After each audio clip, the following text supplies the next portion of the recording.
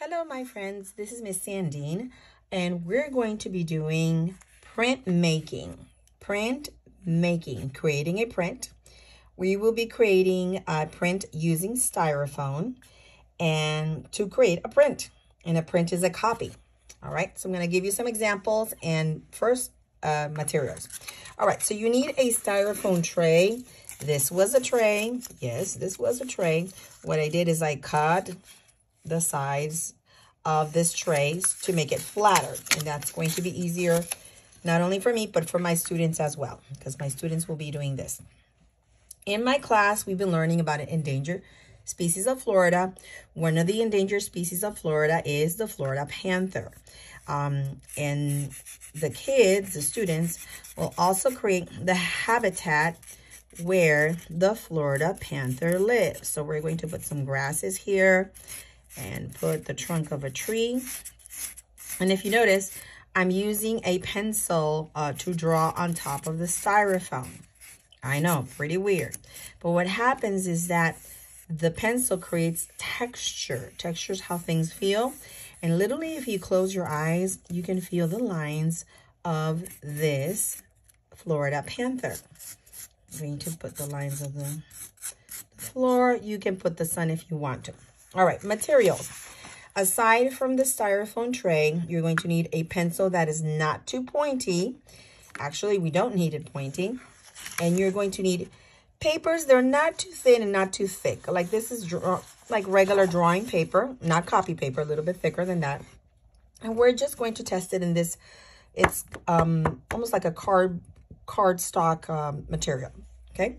You're also going to need acrylic paint. You can also use tempera, but I'm using acrylic paint. And you need is a brayer or a roller, okay? I know this is for jelly prints, jelly plates, but we're going to be doing that in a couple of weeks, actually probably in a couple of days in the video and a couple of weeks in the class. All right, so let's start. All right, so we have our Florida panther drawn in with a pencil. Now, if you're not sure about drawing the Florida panther like we did in the class first, you can draw your Florida panther first, your animal or your object. And then what you do is you place it on top and you trace over the lines. And that lines create a mark on the other side. And then you go over with the pencil and voila, you have texture on your plate, on your printing plate. All right, to start what we do, I'm gonna put this on the side. You do need to cover your table, my friends, because it's going to get kind of dirty. Yeah, and I might get dirty right now. And I am going to put some acrylic paint, about a thumb's amount of a thumb. And if we need more, we get more later. And then what you do is you're going to roll that paint. And if you notice, this is just a plastic top. So that way I don't dirty more things. But if you don't have a plastic top, just use something that you can wash later on, and it's okay. Permission from your mom if you're at home. But of course, if you're in my class, you know, I provide you what you need. So I'm going to roll the paint on the brayer. Sometimes it doesn't perfectly roll, and I'm going to try to roll it as best as, yep, it's blue now. All right, so I'm going to put this on the side, and I'm going to grab my plate and hold it with my fingers so it doesn't move. And with my other hand, I am going to roll the roller on top of the plate. And you're like, what? Yes, it is pretty cool, actually. Not only making the print, but having the plate colored in. I like seeing that. All right, so be sure the entire surface is rolled, right? So you can see your lines. And if you notice, some parts are white. It's where my pencil poked a little harder, but it's a mark, it's fine. All right, so I'm going to put my roller or my brayer away on the side for safety. And I'm going to put my first paper. And by the way, when you're in my class, write your name and teacher in the back first. And then you're going to put it on top. And then you're going to press. You're going to press and rub smoothly. Not hard, not all crazy. Smoothly, smoothly. I like to press all the sides. So I feel those lines showing up. It's almost like you're massaging the paper. Yeah. So let's press it, press it, press it. press it, and then carefully hold the corner, lift it up,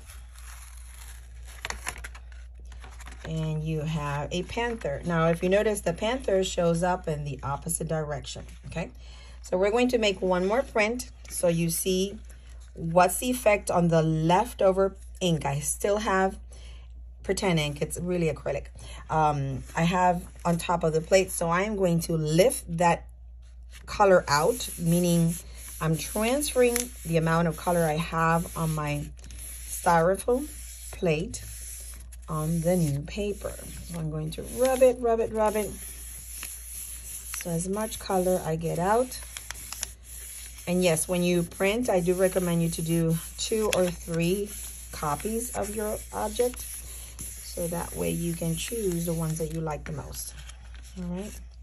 So this is the other one. It's a little faded, okay?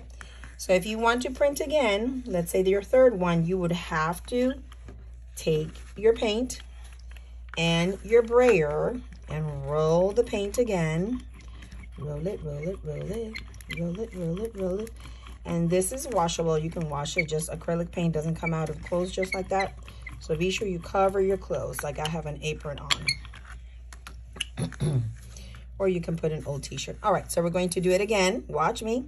I hold my plate so it doesn't move. And with the other hand, I'm rolling the brayer in. Rolling, rolling, rolling. Rolling, rolling, rolling. And I'm going to check that little tiny corner there. Check, check, check, check, check, check. Check the bottom. Check, smooth it out. If it looks a little rough, smooth it out. Smooth it out.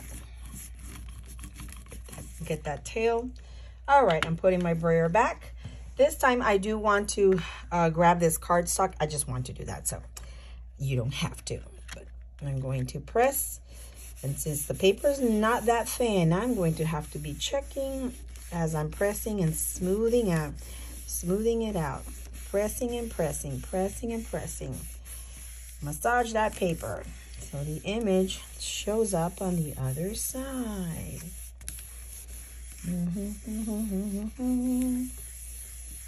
Okay, do I have everything? The tail? All right, let's see. Oops, stuck. You gotta be careful, this one got stuck. All right, so we have our print. So just to show you at the end, the results. So we have print number 1, print number 2, print number 3, which is faded. And this is the printing plate. Okay, so again, this was printing with the styrofoam. I used acrylic paint, a brayer.